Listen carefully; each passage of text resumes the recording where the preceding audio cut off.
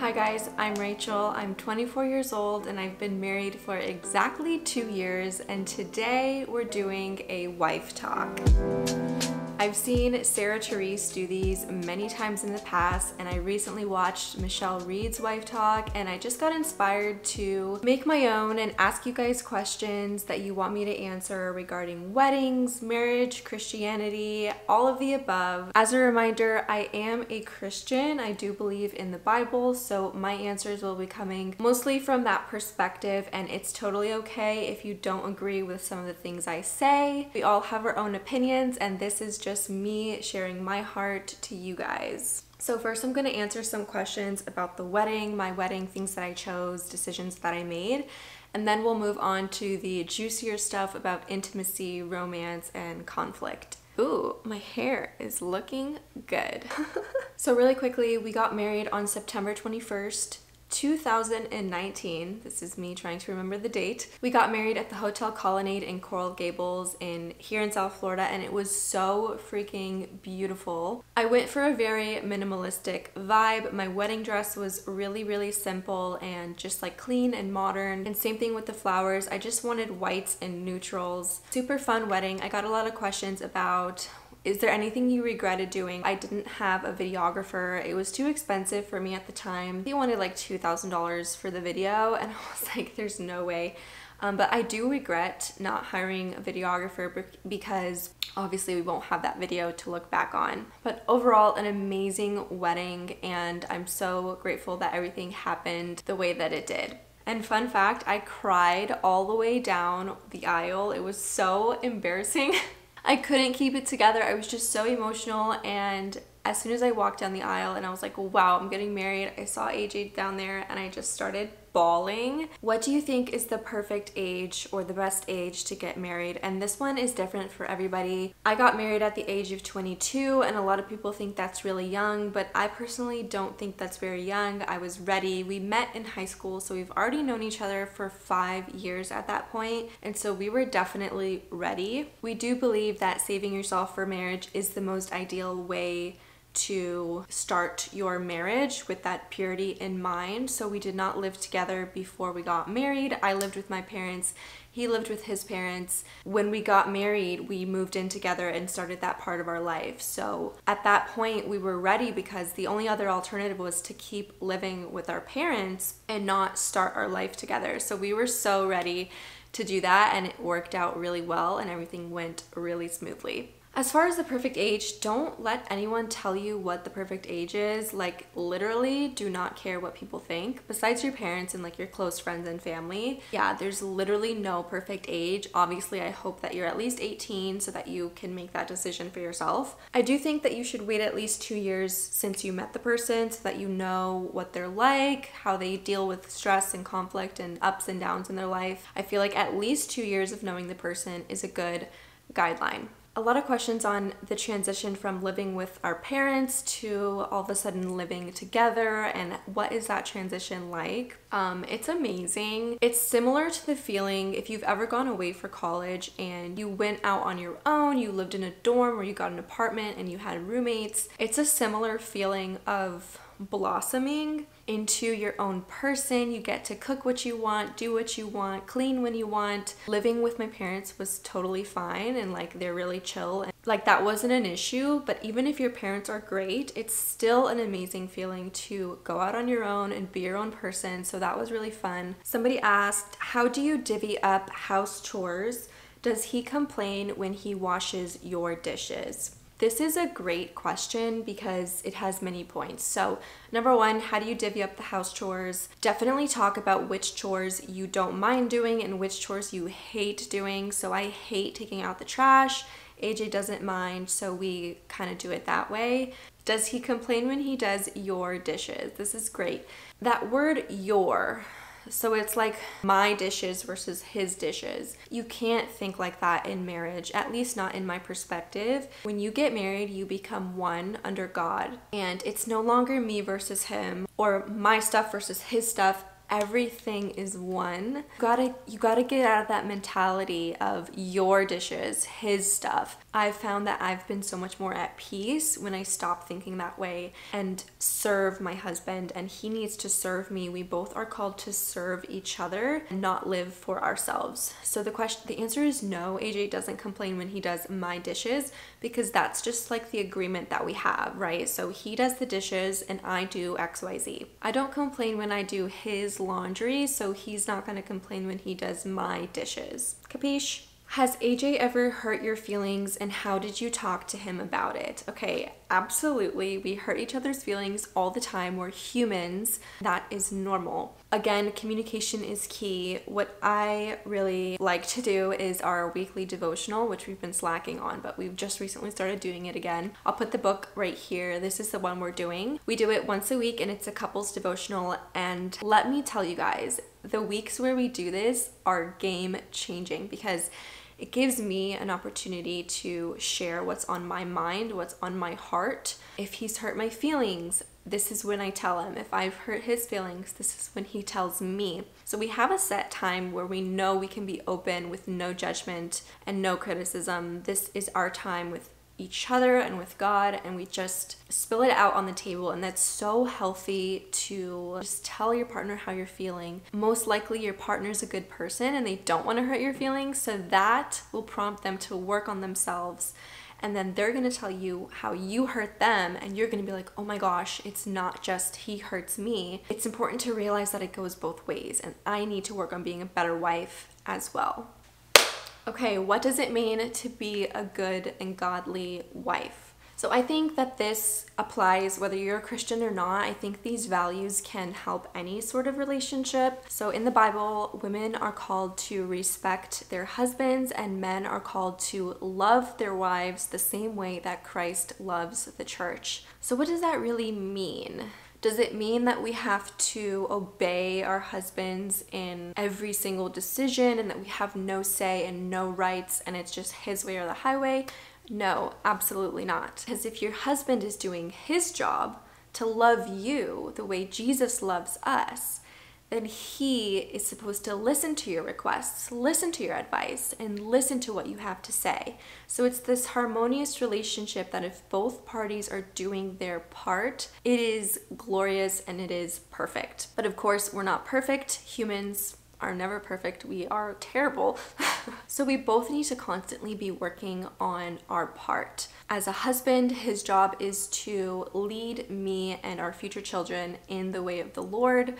And so if he's doing his job properly, my job of submitting and respecting him as a man and as my husband and as a leader is so easy. But if he's not doing his part, my part is going to be really hard, because how can I respect someone who's rude and who doesn't love me and who doesn't honor God with his thoughts and actions? As society, women are always like, oh, I don't have to respect my husband. Like, why should I have to submit to him? There's an even bigger responsibility on the man that isn't talked about. The man has the biggest job, and that is to be in communion with God and to lead his family and his wife in that way. If you are a man watching this and you are not loving your wife the way Christ loves the church, don't be surprised if she doesn't feel like respecting you. So yeah, that's my view on that. I know it's a tough pill to swallow, but again, the important thing to remember is that it goes both ways. Along the same lines of conflict, who says sorry first when you have a fight?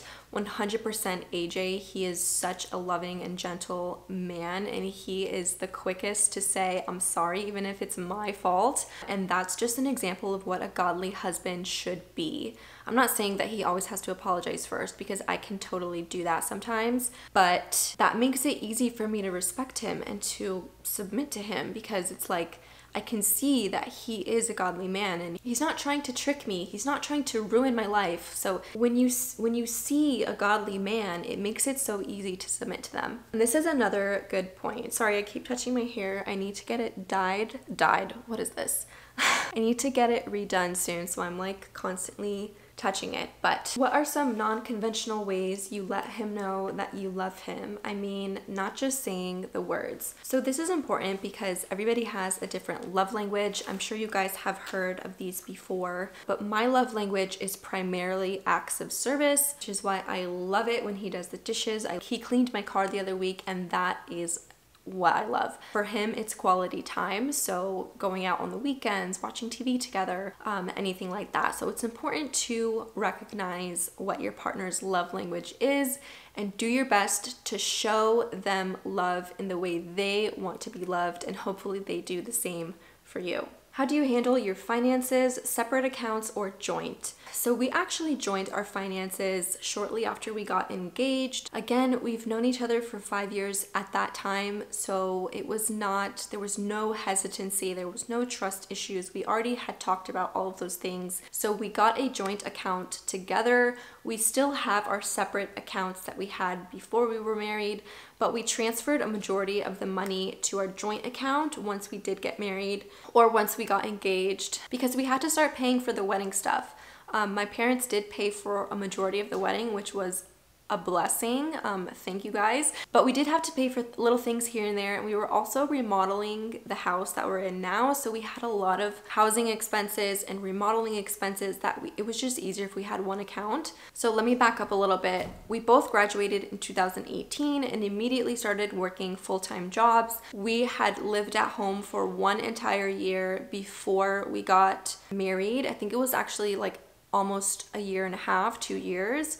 So we had almost 2 years of full double incomes to pay for the house, pay for the remodeling, and save up some money to be financially independent from our parents. Once we got engaged, we funneled our paychecks to go to our joint account, and we paid everything through there. If I wanted to go to Starbucks, I paid it from there. If he wanted to buy some shoes, he paid it from there. Like, we knew that we were becoming one and that we weren't going to be independent parties, so we had no issues just merging everything together. And I know there's a lot of different opinions on this about losing your independence. I guess it just depends what you believe in. So again, I believe that you become one with your partner, he's your partner for life, and you should not get divorced. So all of my eggs are in this basket, and I think if you think that way, when you do have those big conflicts, you're more likely to work them out than to say, you know what, I'm just gonna leave. I don't have any strings attached. We have separate accounts. I can leave whenever I want. No, when you tie things together,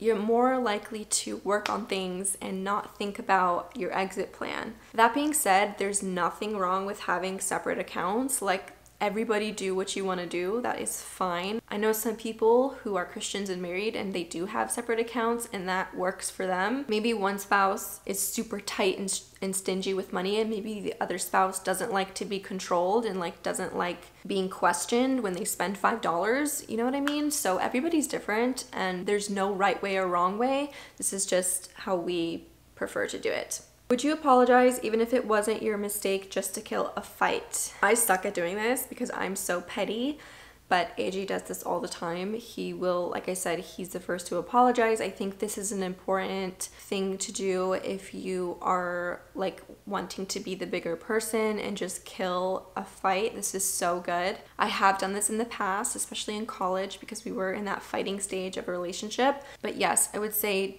to put your pride to the side. It's not about who's right or wrong. If you guys are fighting, you're both losing. If you guys are at peace, you're both winning. It's not who's right, who's wrong. You guys are one unit, and it's you and him against the problem. Just remember that. Ooh, here's a good one. Do you ever feel like you missed out on dating around and exploring your options first? It seems to be the norm now. Great question. That is definitely the norm now. And everybody, again, do what you want to do. But I get this question all the time. And my parents actually asked me this since we did meet so young. They were like, don't you want to explore your options and see what else is out there? And I said, with all due respect, no. I have this godly, great man in front of me. Why would I give that up just to take a chance and see what else is out there? No, absolutely not. And I think you would know in your heart if he's the one. I knew from very early on that he was going to be the one, and I have no regrets, absolutely none. I'm actually so thankful that God gave me him at such a young age, because I think that protected me from a lot of the culture in college, going out, sleeping around. Again, absolutely no judgment, but I just know that if I did that, I may have developed some regrets later on. So I'm just so thankful that we had each other during that college time to get closer to God, not farther from God, and to just be secure in that idea of knowing that he has my back, I have his back. And I feel like being together during that time sheltered me from a lot of the culture that was going on around me. Does that make sense? I need some water. Okay. Getting juicier and juicier. As we are humans with instincts of polygamy, how to deal with any crush or attractions we feel. So we actually had a sermon on this the other night about lust and how to control it and what to do when you feel feelings of lust. Obviously, I believe in monogamy. I mean, I hope AJ believes the same thing. But I do think that with the power of the Holy Spirit living inside of us, that we have the ability to say no to temptation. I've struggled with lust before. Everyone has struggled with it at some point or another. But the idea is, what do you do when you feel that feeling? Do you continue to pursue it and be proactive and search after that temptation? Or do you see something and think, oh my goodness, I'm gonna run away? The Bible calls us to run from temptation, and so that's what I believe, and I believe that through God we can do that. So no, I don't think that it's like doomed, that every marriage is doomed to have somebody cheating on someone else or having affairs. It's more than possible to avoid that, and if you're strong in your faith and your relationship with each other and you both have the same values, you can easily say no to that. And that's not to say that there won't be mistakes. I know a lot of couples who have overcome huge mistakes, whether one partner made it or the other. It's all about forgiveness and repentance and making sure that that doesn't happen again. But again, I do think it's possible to avoid that scenario altogether. How do you reject your husband's sexual requests when you're not in the mood?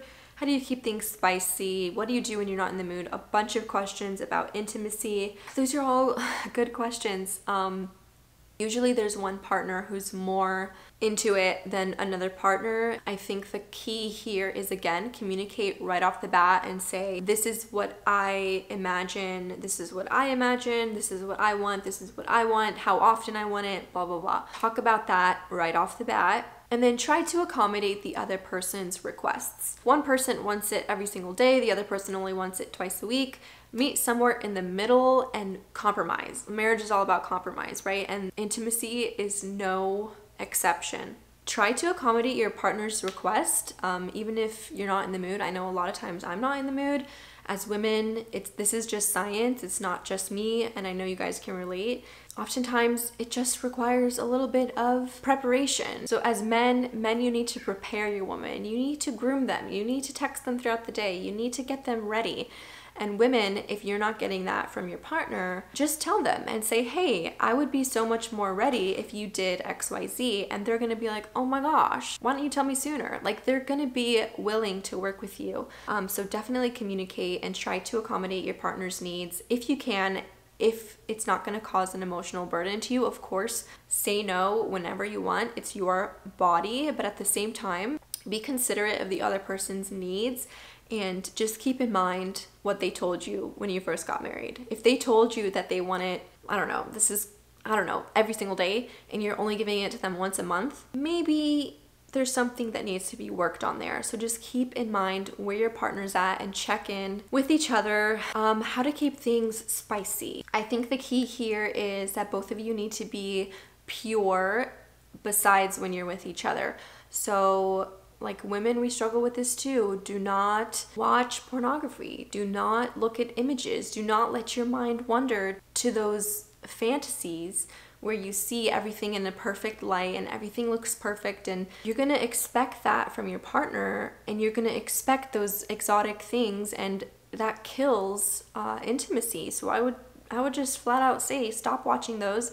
Tell your husband to stop. If he is, I don't know. Keep your minds pure. Keep your minds only on each other, and that will prevent you from having that lackluster experience. I hope that makes sense. It's like going to Disney World every day for a year and then all of a sudden you're going to your local playground. It's like if you didn't know that Disney existed, you would be happy with your playground, and that's super important. And some people may not like me saying that, but that's my opinion, and I think that that will greatly bless your marriage. And usually when I'm not in the mood, it's for a reason. Now that I think about it, it's usually because I'm mad at him for something. Even if it's something silly, like he didn't text me good morning or something silly. As women, we often let that build up inside of our minds and we resent him until he apologizes or until he does something nice again. Think about why you're not in the mood. Is it something he did? Is it something he said? Is it something work related? Maybe if you just talk to him about your work stress, try to think and say, why am I not in the mood? How can I become in the mood? Do some self-analysis to see what makes you happy, what makes you in the mood, what makes you not in the mood. Is it something he does or something he's smelling like if he just had garlic and he's like, hey, are you in the mood? And maybe you're just like, no, I just don't like the smell of garlic. Like, think. Don't just say, no, I have a headache. You know, just think about it and communicate about it, and I feel like that will help. Do you ever feel bad about choosing hanging out with your friends over hanging out with your husband? I actually did this yesterday. I hung out with my friends for like 6 hours. I think that's healthy. Obviously, you have to keep in mind a balance, but I think it's healthy for both people to have friends and to hang out with their friends independently of their spouse, because absence makes the heart grow fonder. It's like when someone goes off to a business trip and then they come home, it's like, wow, I missed you. And you have that realization of how much you love them and how much they mean to you. So definitely do things separately. I think that's so healthy. Pursue your own hobbies, your own passions, and then when you come together again, you're going to be so much more refreshed and ready to connect. Do you consider yourself to be in an interracial relationship? Any struggles with that? Yes, we are. I mean, it's 100% interracial. AJ is Filipino and my parents are both Romanian, so I'm Romanian by blood, but I was born in the US. I mean, so is he. So yes, we are interracial. No, we haven't had struggles with that. It's definitely unusual to marry outside of your culture. So Romanians typically marry Romanians, or as far as Americans. I can't speak for what they thought, but I could tell in some situations that it was unusual for them to see us together. But other than that, like, this is America. Everybody dates whoever they want, and there's no judgment. We've never experienced any sort of hate or anything like that. Any problems with in-laws? We have different cultures and we can't connect. This, I know, is a struggle for a lot of people. Fortunately for us, it's not a struggle that we have. AJ's family is super chill and like they're so welcoming, and we've never had that issue. My parents are the same way. You guys know AJ worked for my dad for many years, so that was like great. And I think Michelle said this in her video too. I think she said blood confronts blood. So if I'm a woman and I'm having problems with my husband's mom, I need to talk to my husband, and my husband needs to talk to his mom. That's the order of operations. And if that's not working, I would suggest going to counseling and digging deeper and saying, okay, my husband is still not communicating with his mom the things that I'm struggling with. At that point, you need to go to counseling and say, why is my husband failing to do this? Is there something deeper that he's holding on to, or what the case may be? How should my soon-to-be husband and I split household responsibilities? First of all, congratulations on getting married soon. That's amazing. You guys know recently AJ stopped working in person. Now he works from home and he's in school, and so he's home almost every single day. That's been a transition for us because we both used to be working in the office and we would come home, I would cook, he would clean after I cooked, and so everything was pretty 50-50. But now, since he's home, he's been taking on more of the household stuff just because it makes sense. So I would say analyze who has more time at home and split it up like that. It does not have to be 50-50. I think that's the biggest lie that society is telling us right now, is that it has to be 50-50, otherwise there's inequality. That is not the case, you guys. Whether the woman is home or the man is home, whoever is home and has more time should step up more and should be doing more of the tasks. So for example, now AJ has taken over the cooking because I still go to work and he's home. He doesn't have the commute time. He gets to use his lunch break however he wants. He has time here and there to do stuff, to throw in a load of laundry, to clean the kitchen. So he does more of the stuff, and it's like 70-30 now, and that is what works for us at the moment. So make sure that you do what's right for you. Don't let people tell you what to do. Don't let society tell you what to do. If you're a woman and you want to be a housewife, good for you. If you're a man and you want to cook for your wife because she works 8 to 5 and hates cooking, good for you. Do what works for your relationship. I hope you guys enjoyed this video, and I hope that I didn't offend anybody. Again, these are just my opinions. You are free to do whatever you want to do, and I respect everybody. I do not judge you if you don't live the way I live. We all have free will, and we all should do what we want to do with our bodies, with our minds, with our souls, with each other, and with our families. So if you like this video, please give it a thumbs up, and you can subscribe down below. If you want to be notified when I post a new video, you can hit the bell icon, and you can also follow me on Instagram if you want to see some pictures of my face and some other pictures of my activities. Comment down below if you agreed or disagreed with any of my points. This is a safe space. We can talk, we can discuss, we can debate, and there's no room for hatred. There's no room for judgment. Be nice, just be nice. Bye.